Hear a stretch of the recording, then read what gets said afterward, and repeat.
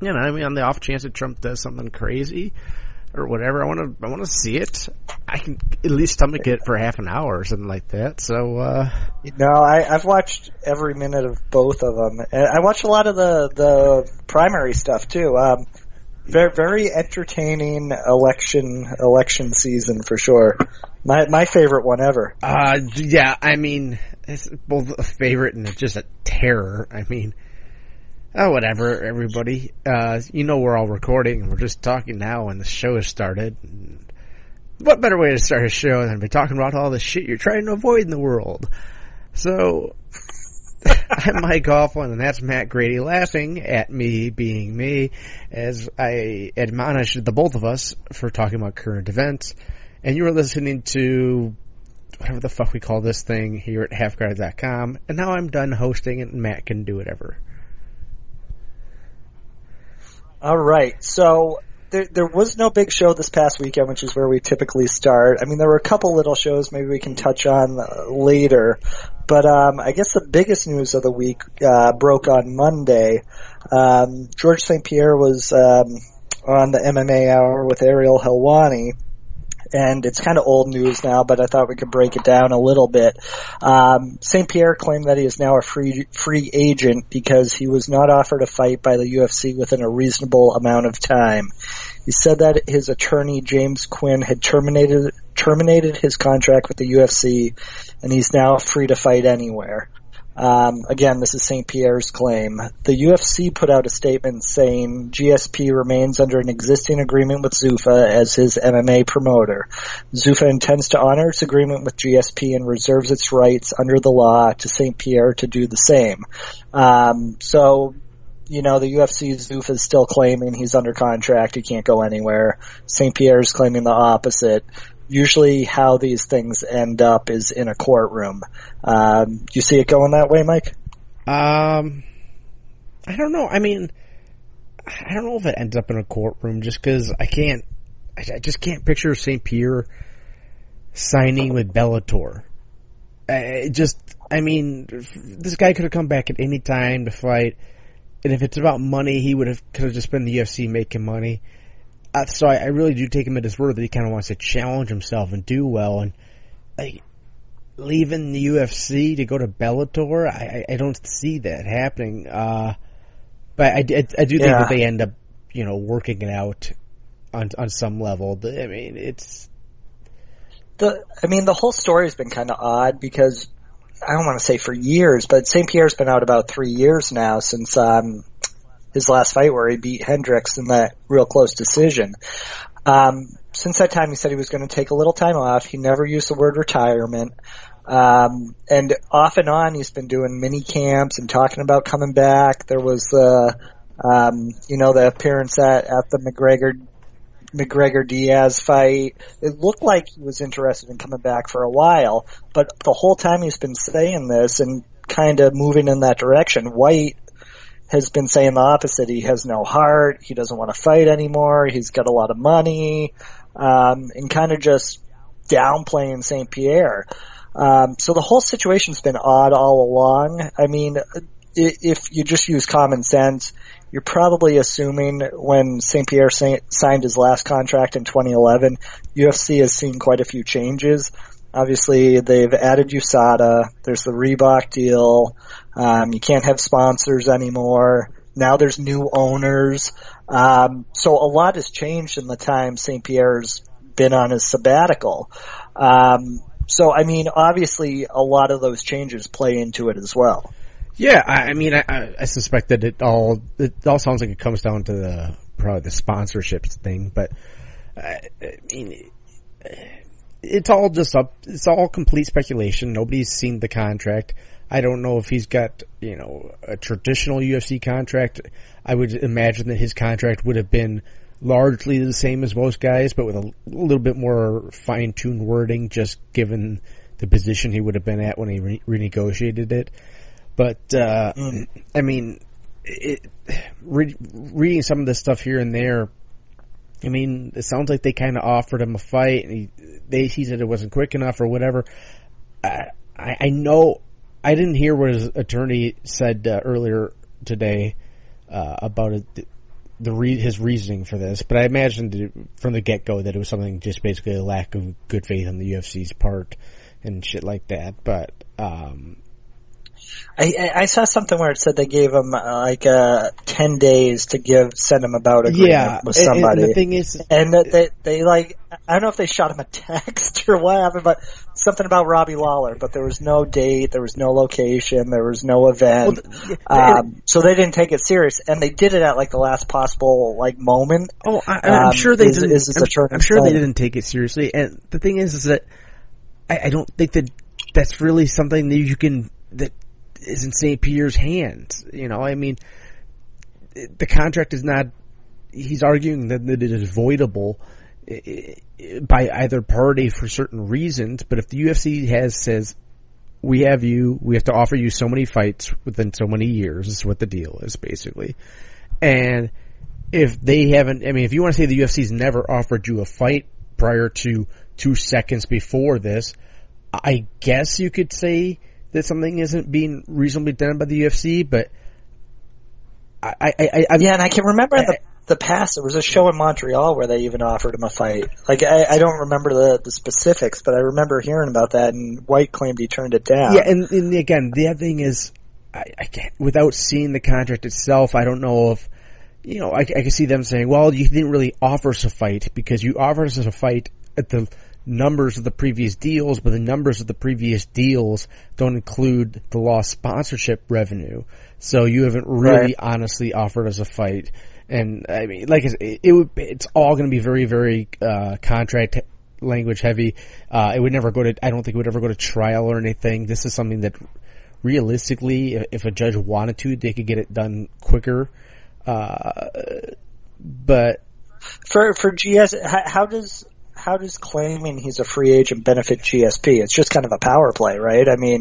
Legally, he can't legally go and sign with Bellator right now, correct? Well, that's the thing. It's why he went out and did it. I'll get to that in a second, I guess.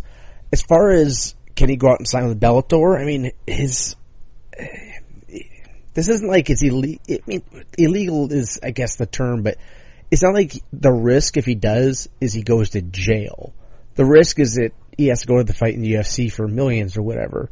And I guess in theory, if you say that you're a free agent, if you're telling the UFC, look, we don't think that this contract is valid between the two us, we have to, the contract is therefore terminated. Then I guess in theory you would tell everybody. Normally it'd be the UFC's release you or whatever, but this was his way of saying, and I think they probably have to have some discussion or something to show that they're serious. That said, if you're Bellator, do you really want to get into this kind of weird territory given everything you just went through with Quentin Jackson? So I think that this, if this is successful for St. Pierre, I feel like this is it could be a monumental game changer if it's going to go his way, because it's going to be a total upending of contracts and everything. But yeah, I think he's more likely just going to either settle or it's going to just go away when nobody wants to do the work. The weird, to me, one of the weirder parts of it is he can't get that money, even if UFC's lowballing him. There's rumors he's looking for $10 million, which sounds like a lot of money for a fight, but where's he going to go and get $5 million? Do you know what I mean? If UFC's offering 7.5, that's still a hell of a lot more money than Bellator is going to pay him to fight on Spike. Yeah, I guess in theory, if you're Bellator and you had the chance, maybe you do it just to do it, but that seems like it's... But what's the return on investment? You'd have to be just banking like crazy that that you're getting basically $10 million worth of advertising from it. I don't think it would make immediate financial sense. I don't think you could quantify it, but I could see somebody if Viacom being like, wait, so he's available? Well, this just feels like it's something a big star, and maybe we could, and then they could actually say, hey, wait, we could do a pay-per-view. Yeah. The question would obviously be what kind of draw, how big of a draw is St. Pierre without the UFC? And granted, he's probably the fourth biggest draw in the history of the sport between McGregor, Rousey, and Lesnar. So obviously he's a huge, huge star, but there's something about buying a Bellator pay-per-view that it doesn't have the same appeal. Yeah, no, I mean, it would be different, but again, because he is just one of these historical stars, it's way beyond anything else.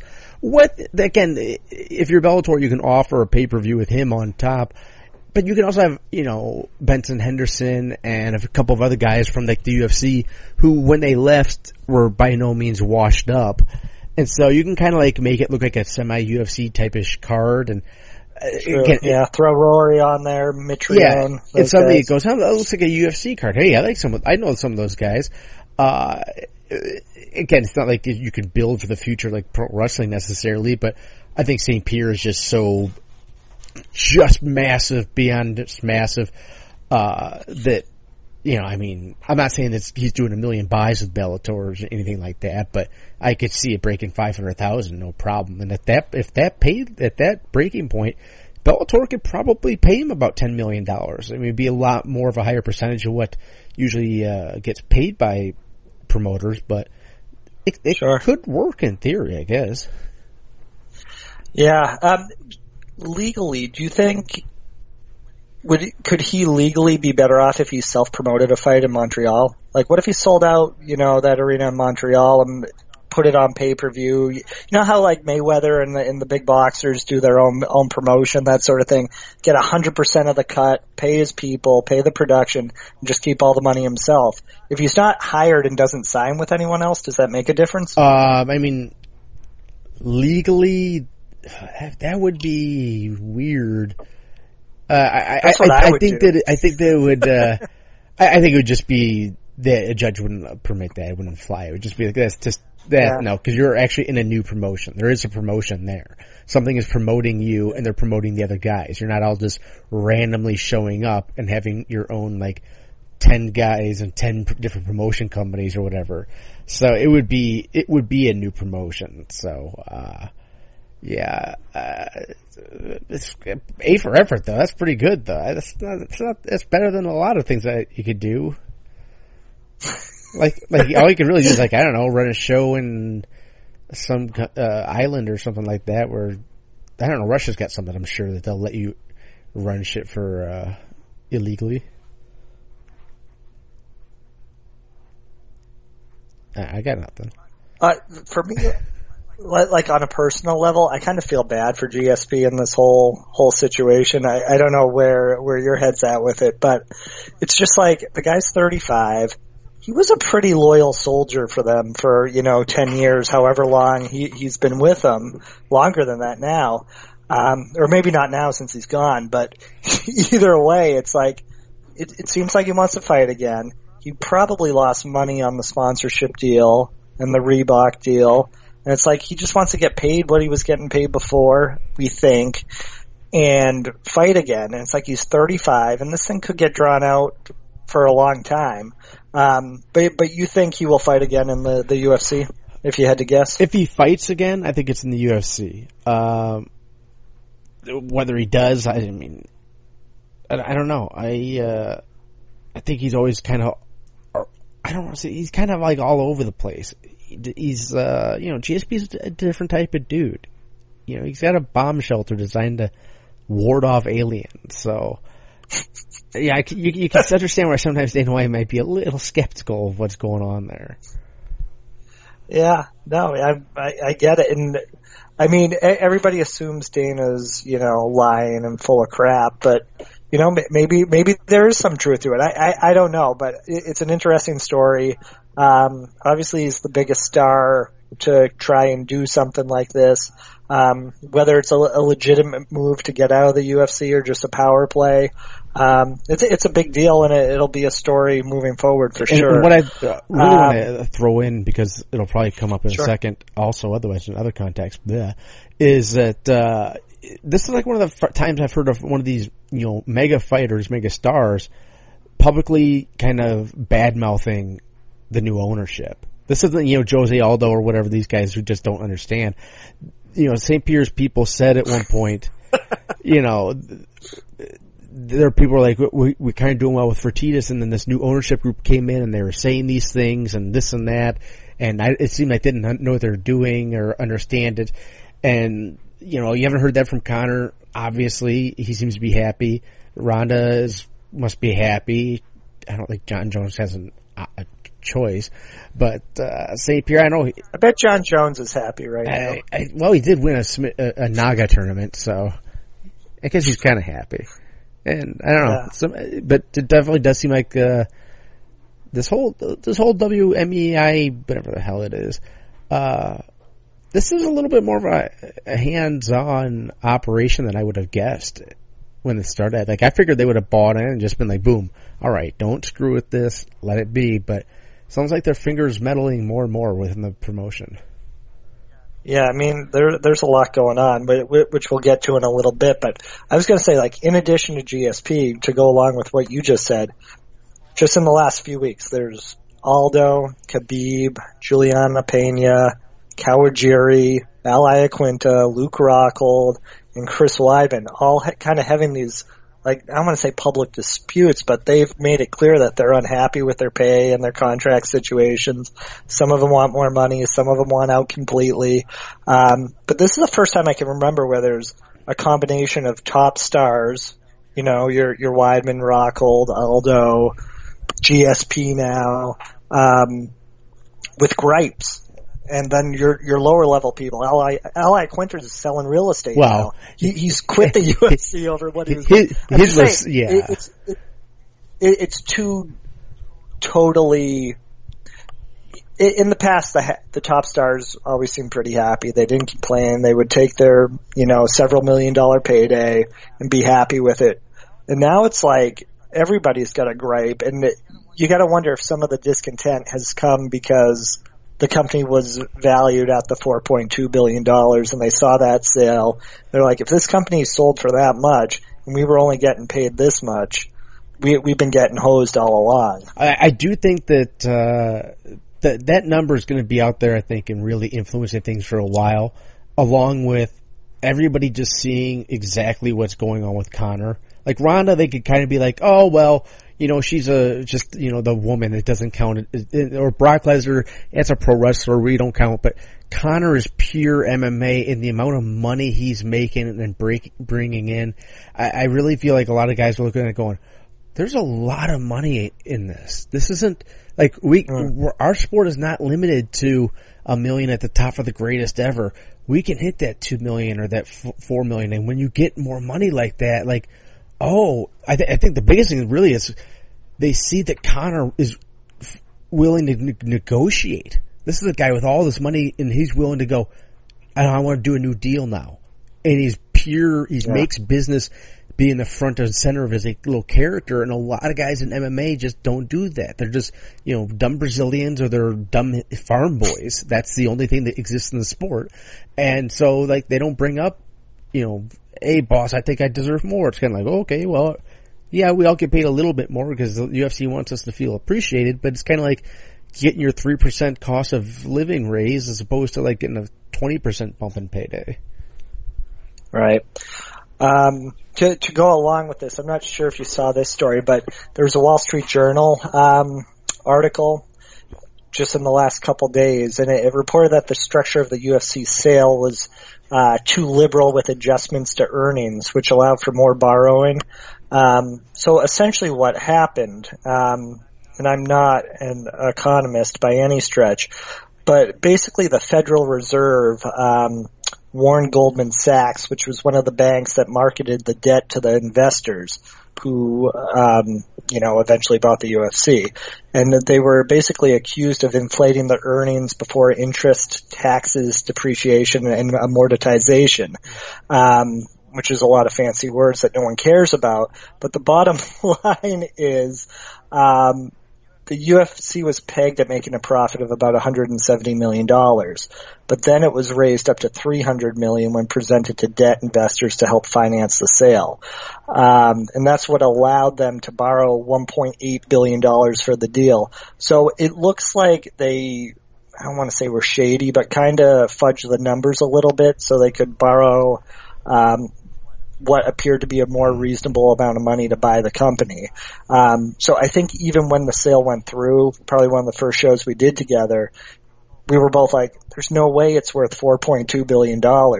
And it wasn't, because they kind of tweaked the numbers from 170 million in profit to 300 million in profit.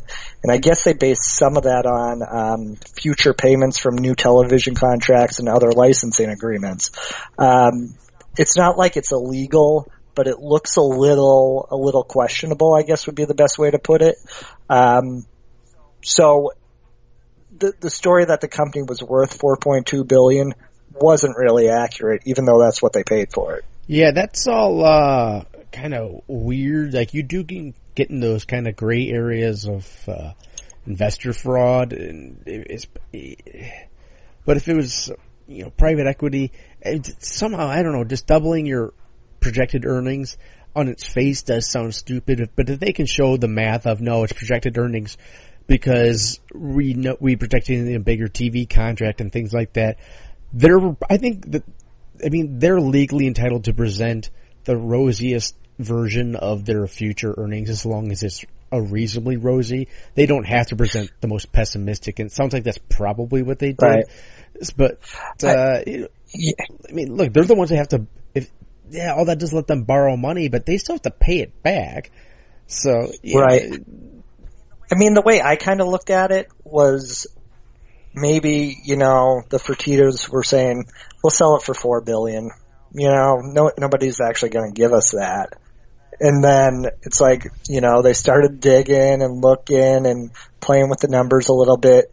And WME IMG didn't have the cash on hand to do it, so they had to borrow the $1.8 billion.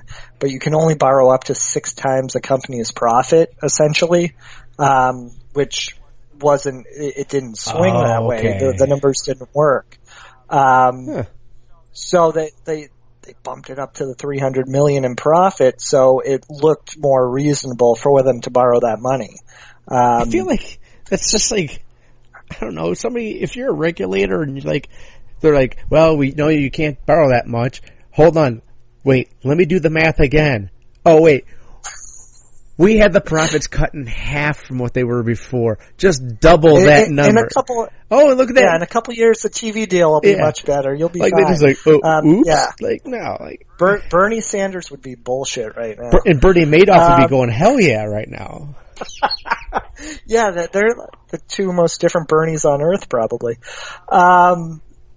So basically, with all this debt, all these people who invested in the purchase their money back, because they basically gave WME IMG the money to buy the company. So now they got to pay those people back with interest. So there's going to be some interesting moves in the next, several months here. They're clearly going to be more desperate to make money, book the big money fights. And keep costs down, which brings us to our next topic. I actually have some segues today. With the WME IMG purchase, there have been a lot of layoffs of top level management. You didn't just have a segue. I had set that up earlier because I thought you might talk about it. So now this is a callback. So over the last 3 days, and it's like executives. It's not mid-level. I mean, there could be some of that. There could be some, administrative assistants being canned too. But this looks like the more high-paid, more well-known executives in the company. Just to name a few of them. Gary Cook was relieved of his duties. He was the UFC's chief global branding officer and head of international business development. He had been in the UFC since 2012. And I guess he was the CEO for Manchester City Football. So a pretty famous guy. At one point, Dana White called him a rock star. Seemed to be doing a good job for the most part from everything we can tell. Tom Wright was also let go. He was the UFC executive vice president and GM for operations in Canada, Australia, and New Zealand. He played a big part in rewriting the criminal code in Canada to legalize MMA across the country. And he also got the cage ban lifted in Victoria, Australia. So he accomplished a couple things. I also think he was the president of the CFL. Granted, it's not the NFL, but still. I like that the UFC is a step up from the CFL, though. I mean, that is good. I don't know if the CFL would sell for $4 billion. Chief Content Officer Marshall Zelaznik, Social Media Director Shanda Maloney, Ken Berger, Jamie Pollock. All these high-level people have been let go. And it's not like it's just one department. It's like different people running different parts of the world, social media. Their controller, the guy who does the books, was let go. Just a lot of just people all over where it's like they're taking managers and executives from departments and just getting rid of them, which happens all the time when I was going to call it a hostile takeover, but when a new company takes over, a lot of time people get let go and they put their own people in. That's natural in these situations. But it looks like they're clearing out some of these most highly paid Zuffa executives, possibly to save money and put their own people in who might be a little cheaper. And I can't say that for sure, but it'll be interesting to see if these, the terminations adversely affect the company, because they're kind of chopping off several different limbs here by letting all these people go. Yeah, I mean, all those names, Zelnick and Cook, I mean, they were guys that everybody thought, all right, well, if this thing is sold, they'll move up into the Dana White type of role. Like, that's how high up they are. So, them being gone, like, I understand that companies try to restructure things when they buy things, which I get and don't get. It's like, the UFC was successful for a reason. You shouldn't want to, like, replace things wholesale. Like, it's one thing, like, when you're, like, restructuring a failing business, yeah, get rid of all the dead weight. But the UFC's got a lot of apparently very efficient pieces. But nonetheless, accepting that companies will try to put their people in here and there and redo it a little bit, to do it this drastically, that's, like, usually you'd want to kind of ease in, because whoever you're going to be putting into place, you'd hope that they kind of get what's going on, like a Sean Shelby replacing Joe Silva type of deal, where you're like, all right, well, we eased in this guy and the transition is going to probably be pretty smooth. But if you're getting rid of, it sounds like everybody, I mean, Joe Silva's gone. The only real major person left is Dana White. I mean, Joe Silva. I mean, Dave Scholler's gone. Burt Watson's still gone. I mean, this is horrible. Well, yeah, I was going to say Dave Scholler, Joe Silva, and obviously Lorenzo. They left on their own volition. We think they did. I mean, obviously Lorenzo did. He sold the company, but maybe Joe Silva and Dave Scholler knew something and got out while the getting was good. I don't know. It's very interesting, because to a degree it also shows what kind of power Dana might have. Like, do you think Dana supports all these people? Is he like, oh yeah, this will save money, I'm getting 9% of the profit, let's get rid of them? Like, this in theory should be a nightmare for him, because he's going to have a bunch of people who are less experienced, don't really know what I don't want to say don't know what they're doing. I'm sure WME has a plan. I mean, they managed to get together $4 billion. They're not dumb people by any stretch, but if I was Dana, I'd be, I was going to say pulling my hair out. But I would be a little worried at this point. Yeah. It's really weird, because I thought Dana would have issues not having Lorenzo in particular around as a balance. But I figured, I don't want to pretend like Dana's like some retarded person you need to keep an eye on. It's not that at all, but like him being in a comfortable environment, you would think would be best, let Dana do what Dana does best.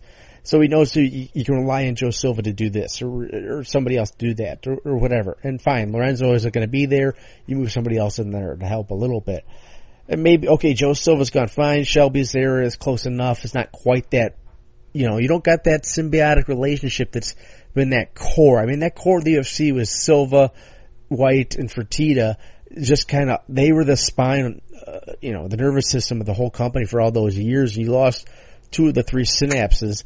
It's going to take Dana time to fire with the other ones, and then to remove everybody else. Like, I'm sure there's still a lot of people we don't know about that are fine and are still there, but from the outside, again, it looks just like, oh, wow, you guys just decided that you're not going to basically have the same company at all.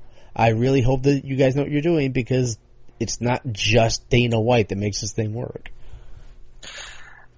Yeah, UFC is claiming it's less than 15% of the workforce is being let go, which doesn't sound that drastic. They're keeping 85% of their people, but it depends who the people are. And when you've got, 400 employees, 15% is still 60 people. We only named 5 or 6. Yeah, and who are going to be the other people? And I will say that, setting aside the names that I know here in the United States, and again, I don't exactly even know what they necessarily do, other than they've been around for a long time.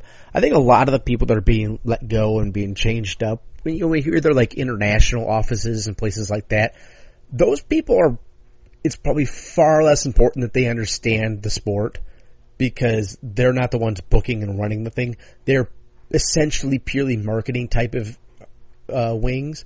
And if that's what WMEING that's what they do. Like, that's their bread and butter, and they're probably light years better than anybody, I guess, from their clientele list at, marketing stars and making that stuff happen. So they may already have their own pre-existing structures in place there. And maybe it's just a parallel running through here in the United States. And that would explain why it'd be not a huge drastic overhaul, because if it's, when you see mass firings, it's because the company itself is in trouble. When it's just a little, not that many, that's a lot of upper management types. And for once, it's good to not be the big guy in a company. Huh. Yeah. To me, my initial reaction is they're trimming some fat here. Who knows what the bonus system was for Gary Cook, or how much he was getting paid to basically run the European section of the company. And it seems like they're doing less shows. Maybe they're going to be a little more U.S. based now. They got rid of Tom Wright. GSP's a question mark. Rory McDonald's gone. Maybe they won't run as many shows in Canada. Maybe they're going to be more focused on the States and travel a little less, and maybe go a little less globally and focus more domestically. I don't know. But to me, my initial reaction was, wow, they're letting go of their most highly paid people, and they're going to put people in who are cheaper and try and save some money that way. Yeah, like I say, there's so much of this is, literally backyard boardroom talk, whatever. I don't know what the hell I'm trying to say. And it's total conjecture on my part, but just from, seeing similar things in the past, that's usually what you do. And I just know that debt and the money they owe is probably weighing on them, and that's their top concern. They got to make money. So you hopefully increase your profits and reduce your costs. And, payroll is a cost, unfortunately, of doing business. How about you fire the assholes in your own company that fucked up and apparently put you in a financial jam right away? You bought the thing in July and it's already a white elephant. That's almost impossible. What kind of morons are you? And especially because they're more popular now than they've ever been. That's the thing with all this doomsday, the new owners, they're firing everybody. The company's hotter than it has ever been. Yeah, it's the craziest part of it. They technically own it since right before UFC 200. So they had UFC 200, 202, they'll have 205, they'll have 206, they'll have Ronda. Holy crap, these guys are like the murderer's row. If you consider them a new promoter, no promoter in history has had that great a batting average when it comes to successful pay-per-views. No. On the topic of saving money, we're going to totally change gears here. It was reported everywhere, and Dana White even confirmed that Conor McGregor was being fined $150,000 by the Nevada Athletic Commission, for the water bottle throwing, and then there was a Monster Energy drink in there prior to UFC 202 with the Diaz camp. Well, it turns out everyone had it wrong, apparently. NAC Executive Director Bob Bennett claims McGregor was only fined $75,000, and apparently the additional $75,000 was a figure given for GSP's future public service announcement work. It's not money McGregor will actually have to put forward. What? Does this make any sense to you? No. Had you heard that? What the They're saying he was only going to pay him $75K, right. And that other $75K is a figure given to his future PSA work.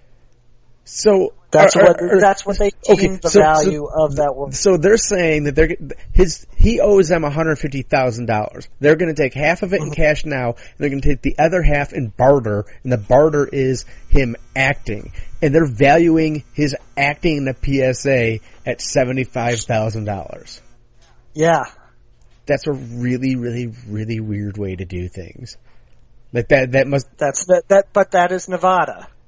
That's, I don't know, maybe $75,000 is what it would cost to get them to do a PSA. Hey kids, don't bully you, and don't throw things in the classroom. I don't know. The weirdest part was it was like, it's almost like they're backpedaling because of the public outcry. I mean, granted, there's not a petition to save Conor the money, like, you know, with Nick Diaz after the 5-year suspension. It's not that big of a public outcry, but people are like, for the most part, that's ridiculous. $150,000 for those water bottles. Hold on, I'm trying to figure, I might be able to figure this out. Say he makes $40 million a year. That's $770,000 a week. So to get to 75, if we take, should I divide that by 40 maybe? Is that what I would do that? That'd be $19,230 per hour on a 40-hour work week. And so they're basically figuring he's going to spend about 3.5 hours shooting this thing. And that's where they get their number from. I really, really hope that's their justification for this.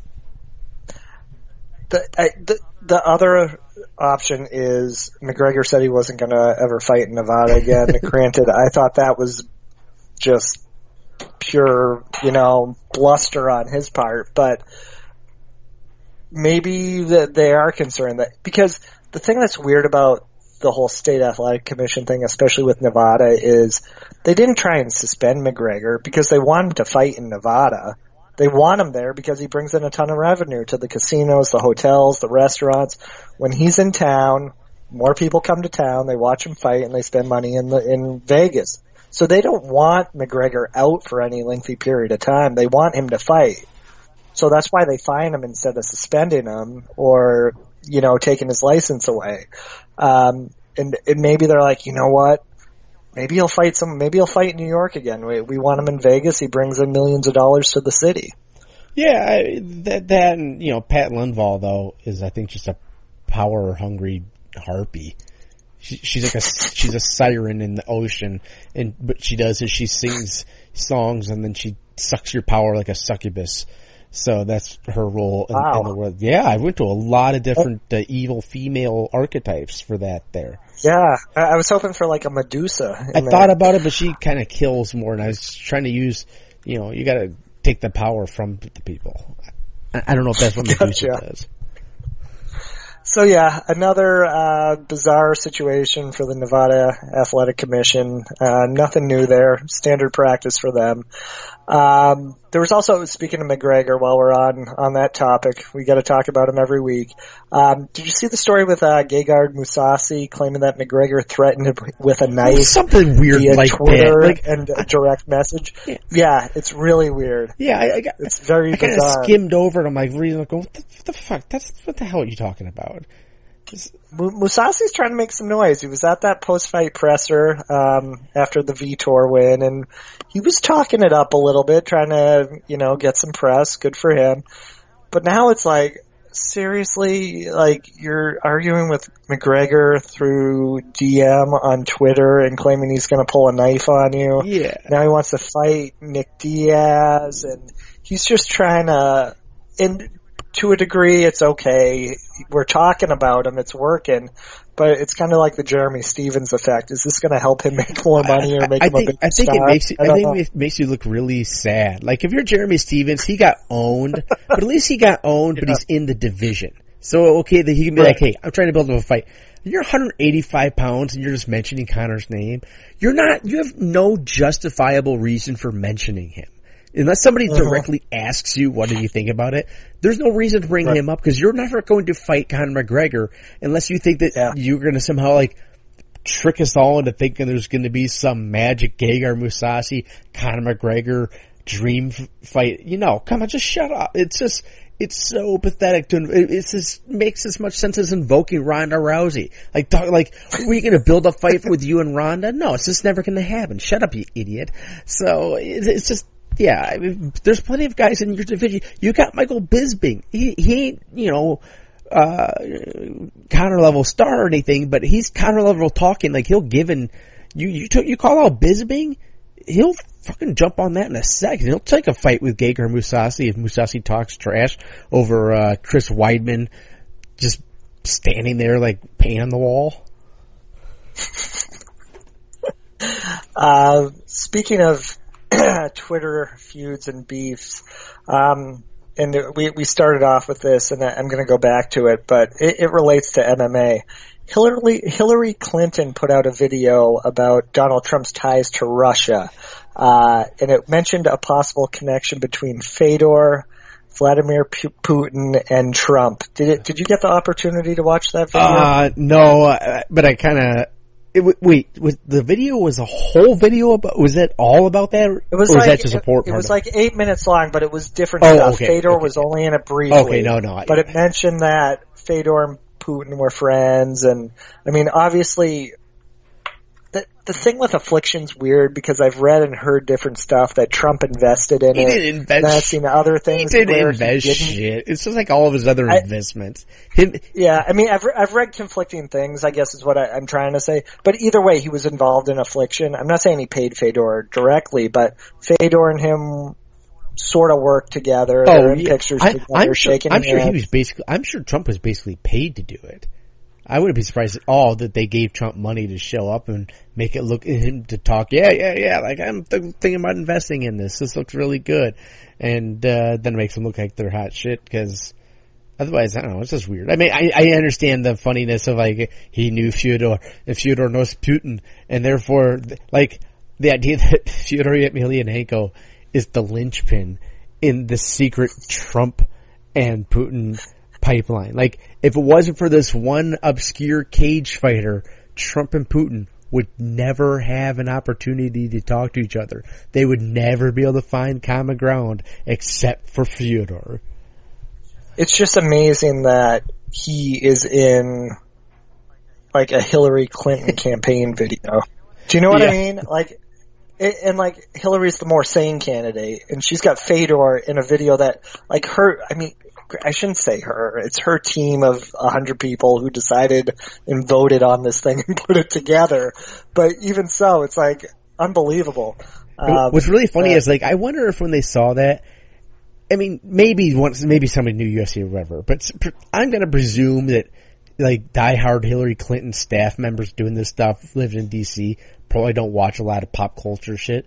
So my guess is they probably saw that and was like, hey, that looks kind of shady, and thought that it was like really obscure, like, we found something completely out of context. Turns out Donald Trump was just walking by and shook a hand. We'll just pretend like it's something.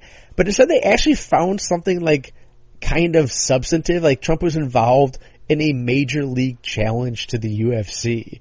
And they don't even really understand that there's like a lot of people watching that going, hey, I know that fighter. Like, they actually may have made this a bigger story than it is. Maybe. But yeah, it was something else. MMA continues to be, bigger and bigger. I don't know who it was. I don't know. Somebody sent me, but they dug up, the tweet from the night that Ronda Rousey lost, and Donald Trump tweeted out, Ronda Rousey just got beat. Yeah. She lost. What a lose. She's not a good person. And I've just been fixated on that ever since. Cause I love the idea that I think Donald Trump believes in karma. He thinks that if you're a good person, you have things. So because he has stuff, he must be a good person. She lost something, therefore she's not a good person. I guarantee you that's Trumpian philosophy 101. There's some logic there, a little flawed, but there's some logic. Yeah, there was something. Oh, yeah, because I went back and I looked further to see why he might not like her. And basically, somebody asked her before the Correa fight, "Oh, what do you think of Donald Trump running for president?" She's like, "I would never vote for a reality TV star for president." That was like before he had even announced, I think, his candidacy. And for Ronda, it was a pretty simple, fairly logical assessment of the situation way back then. I love that Trump would remember that though and hold that grudge. Some one-off. Oh yeah, comment, like 4 months later. Some one-off comment from some bimbo, as he'd probably refer to her, that he doesn't even really know shit about, and it's just like in his mind, like, I'm gonna get back at you. And then when he gets called on it, he always just says, "Yeah, I know I was fighting dirty, but that's how I am. If you attack me, I'm just gonna go back at you harder than ever before." Oh, we're gonna miss you in a couple weeks, Donald. Yeah, he'll still be around. So from this past weekend, there were two fights we should talk about, in my opinion, my humble opinion. There was, the Brazilian Jiu-Jitsu god, or maybe goddess MacKenzie Dern. She beat Montana Stewart at 325 of the first round on the last Legacy fighting card. It happened on October 14th in Dallas. She won the fight with a finish I don't think I've ever seen in MMA, but maybe I haven't been paying close enough attention. It was like a omoplata rear naked choke combination. Did you see that fight? I saw the important finish and everything there.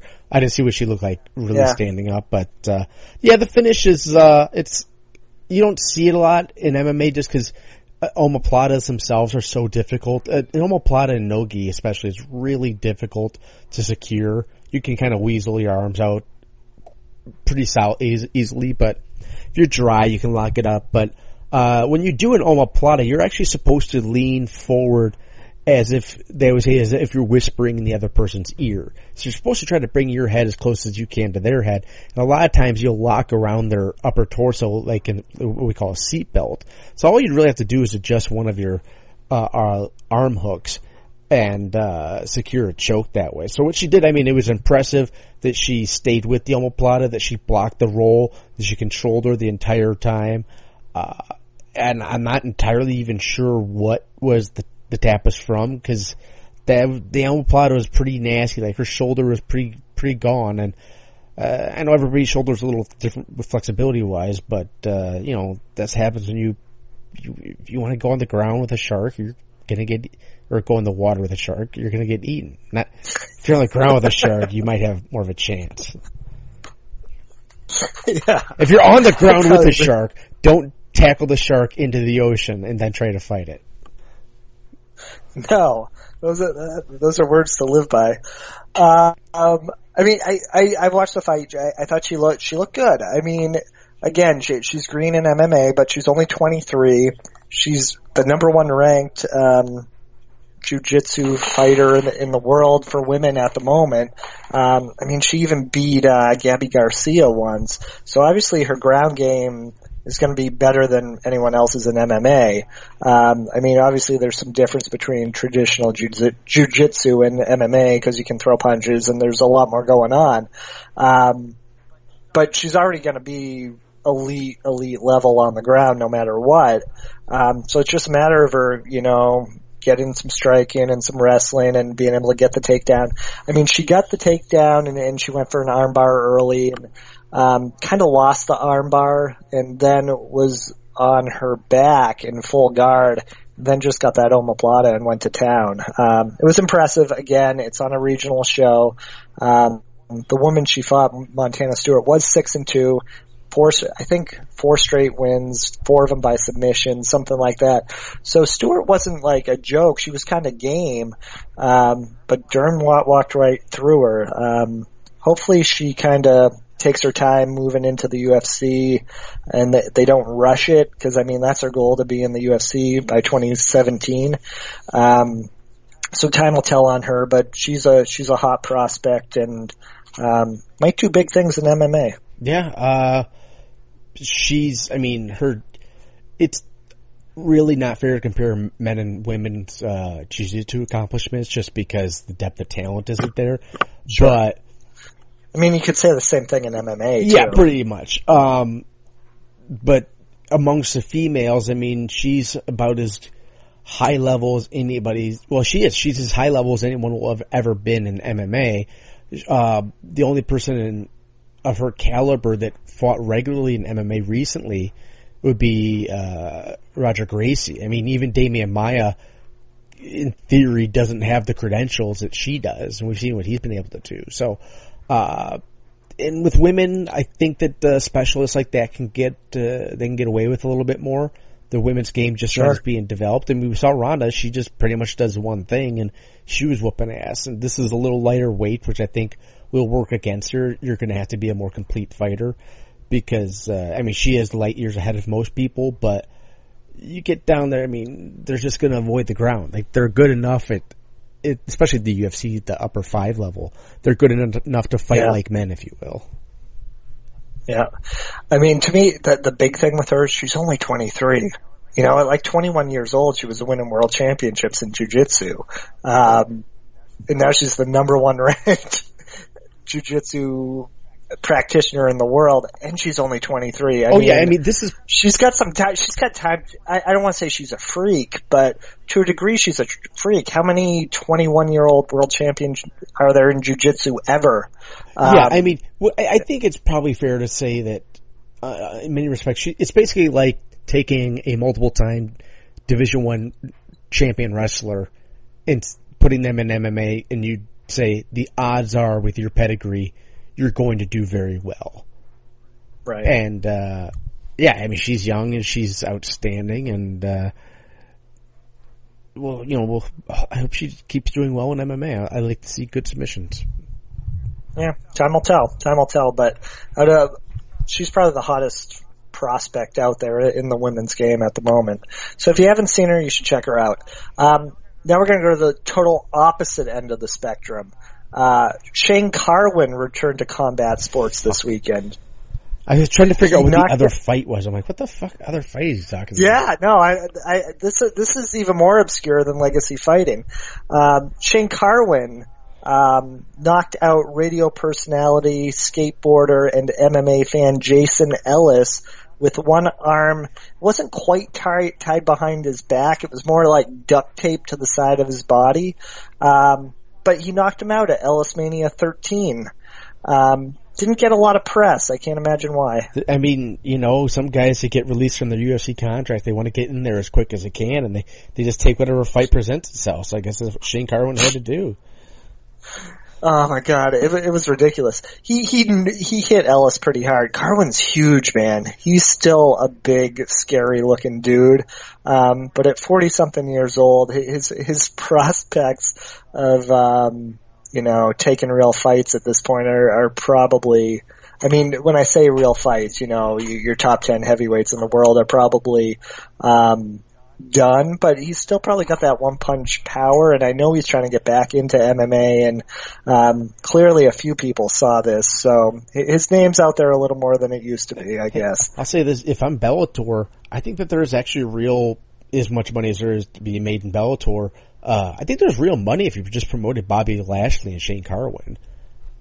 I think that would just be, it would probably even be kind of a fair fight, although, boy, that'd be, I don't know. Now Lashley's too old, he get hurt, I think, but beats whoever Lashley's fighting this weekend, I don't know. Lashley is fighting this weekend, yeah. Some guy named Joshua Pelt. So, yeah, other upcoming shows coming up. There's rumors of this. Jose Aldo was apparently in Vegas earlier today to meet with Dana and the Zuffa executives, whoever are left at this point. To kind of clear the air, talk about things going forward. There was no real settlement reached, I guess, according to Aldo, although Who knows? He says he's going to have more conversations with him in the future, but he's not looking to fight right now. But immediately after the meeting, there were rumors of a possible Jose Aldo Dominic Cruz semi-main event on UFC 207.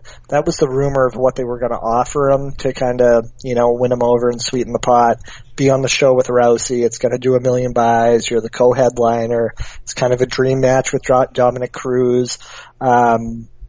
If that was the deal offered, would you take it if you were Aldo? Yeah. I mean, that's a winnable fight. You've got actually one of the few styles that's really designed to deal with a guy that moves around a lot like he does. And, that semi-main event slot there, when all you're going to do is make yourself a bigger star. Odds are you win a giant mega super fight. You actually kind of further legitimize yourself as a featherweight champion.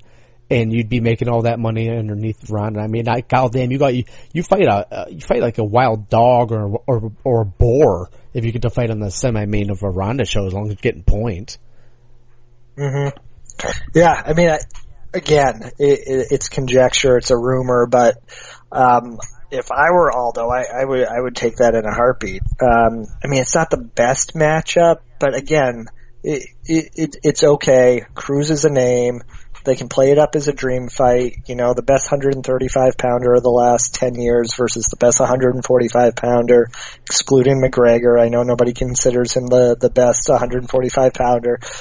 But they could really promote that as a serious dream fight. Granted, they're not the biggest names, but for hardcore fans, that's a sick fight. And I think that if you're tuning in and you're going to watch Ronda and you see the semi-main event and you're just hearing dream fight between two champions at the same time, and you kind of, you probably know those guys a little bit. It's not exactly, Mighty Mouse facing Joanna or something like that. I would watch that. Well, you're a monster. How about other upcoming fights? There's this Fox 22 show in Sacramento on December 17th. Dana White actually announced the main event for this show. This is on Big Fox, mind you. Paige Van Zandt versus Michelle Watterson is the headliner for that show. Is that too weak of a headliner, or do you think something like that can draw on Big Fox? I mean, they must have looked at the numbers from her fight in the last Big Fox and came away that she was the big winner and did really, really well. I mean, they got a lot of shows that month. You don't always, maybe they don't want to burn a really big main event. And I mean, it's funny because like she and Michelle Watterson's actually not like a terrible mismatch or anything. Because Michelle is better, but I think she's coming up in weight. She's the karate hottie. It's weird because it's almost like they're too perfect of a main event. It looks like it's like, oh really? You're gonna put the two really pretty girls in there, but like they can both actually go and they're probably around the same level, and like they could, yes, they're attractive comparatively, but I don't know. I mean, I can't remember what the other fight is on that. There's something else on that show, but oh yeah, this is like the Teen Beat. Oh, that's right. Nikki Gall versus Sage Northcutt. That's right. That's what it was. Oh gosh, yes. This just has to be marketed as like, New Blood Rising or something like that. It's like an episode of Saved by the Bell. It's UFC The Next Generation. Yeah, there's legit only 2 fights announced for the show. Granted, it's still, it's only 2 months away. It's December 17th, and I mean, it's October 19th now, so they've only got 2 fights technically announced of Mickey Gall versus Sage Northcutt and Paige Van Zandt versus Michelle Watterson. It'll be very interesting to see how that show does ratings-wise. I like both those fights. I think they're fun. I'll watch almost anything. And I mean, there's an interesting twist to both of those fights.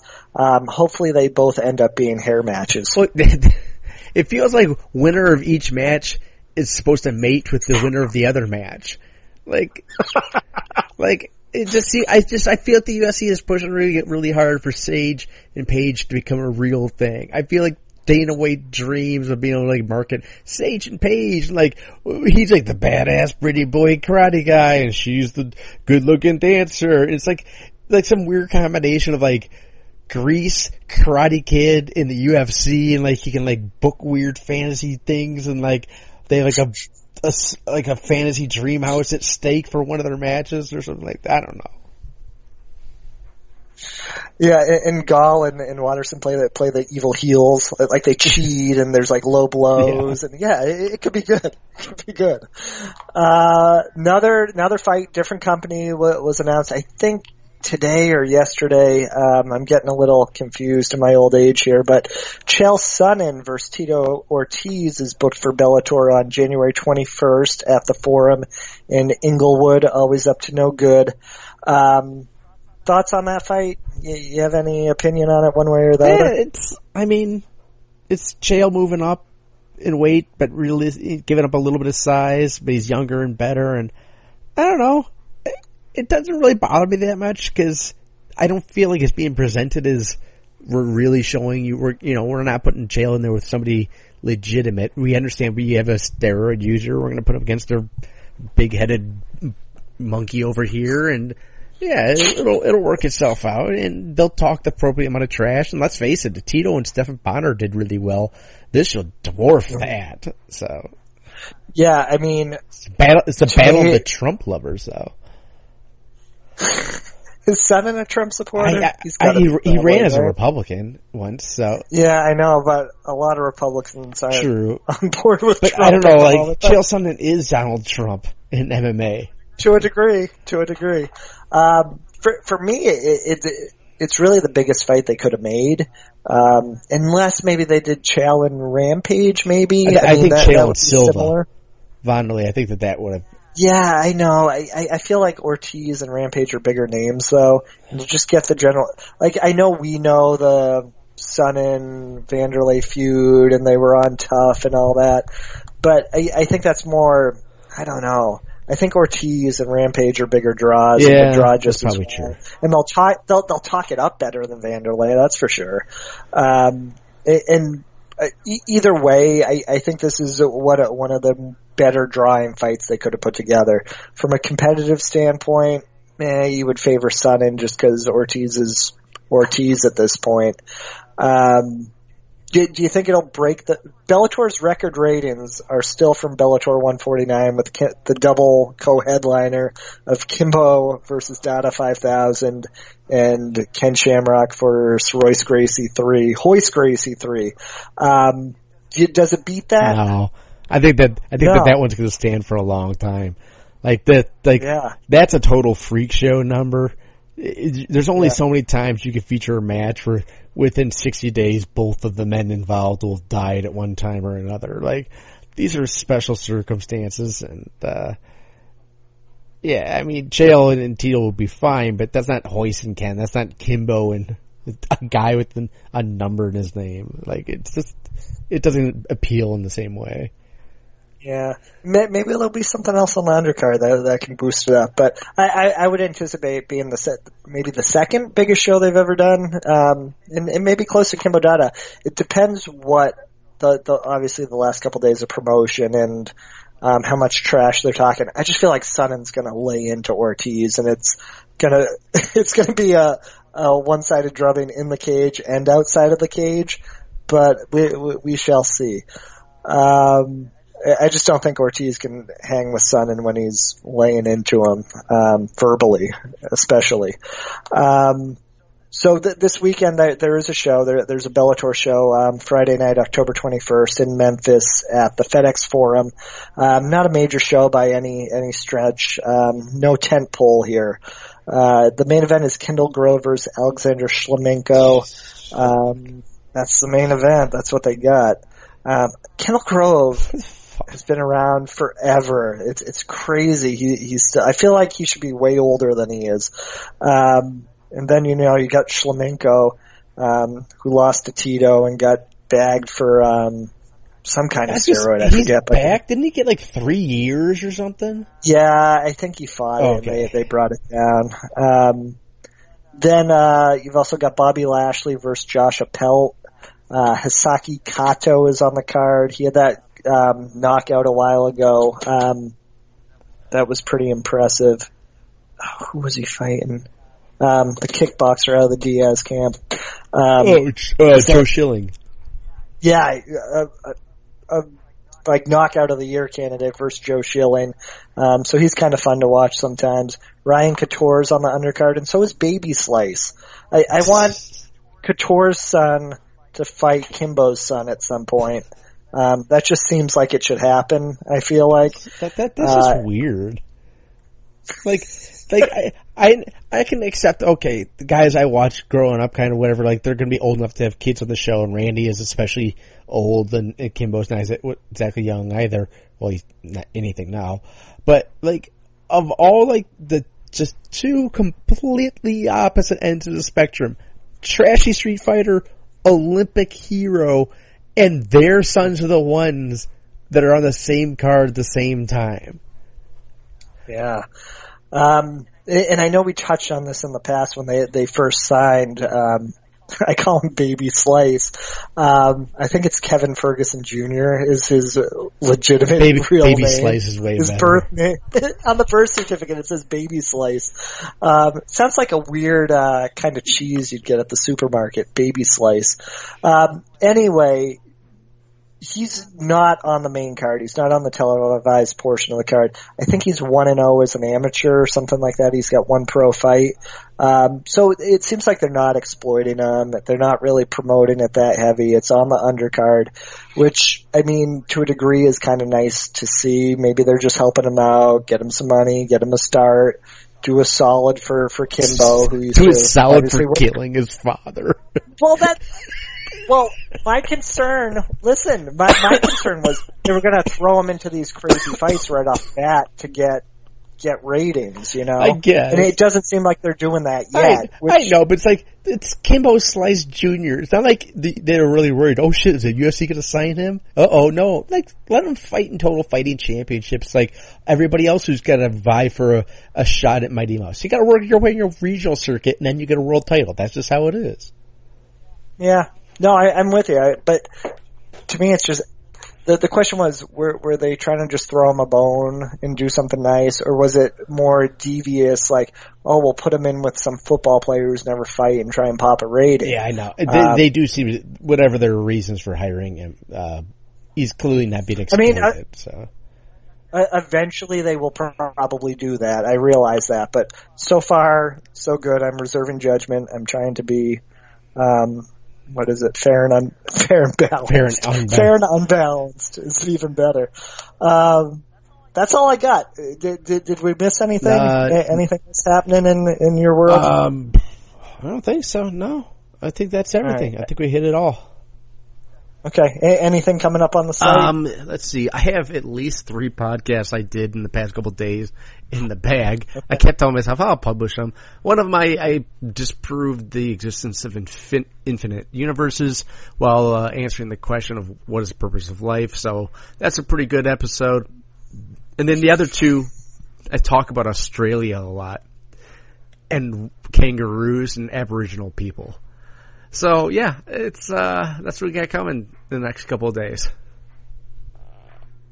All right, sounds good. All right, so that's it, everybody. Thanks for listening to this show, and Matt will say goodbye.